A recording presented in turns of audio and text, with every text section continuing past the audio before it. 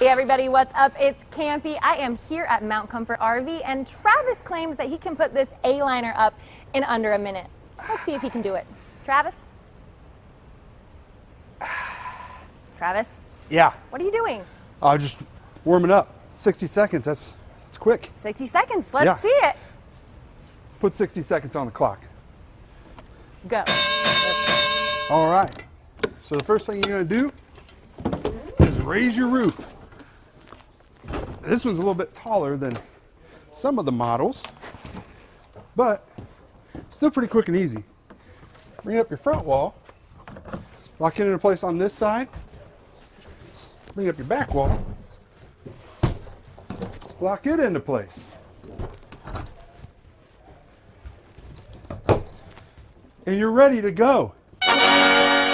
That was actually pretty fast, Travis. You know, I think that may have been under a minute, but unfortunately my clock doesn't have a seconds hand, so we'll never really know. Oh, bummer.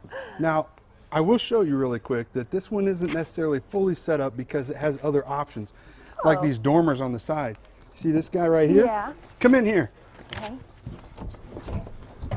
Oh wow. So, this is going to give you more space. That really opened up the space in here. Yeah, I got one more over here. Oh, cool. Right by the bed. Yeah. So do all A-frames come with this dormer option? Most of your most of your A-liners from the Classic and up are going to have dormer options. Okay. Some of the smaller ones, your Scouts, are not. They're just going to be a standard A-frame. This one also has a toilet. Fancy. Yeah, refrigerator. Great. Wow.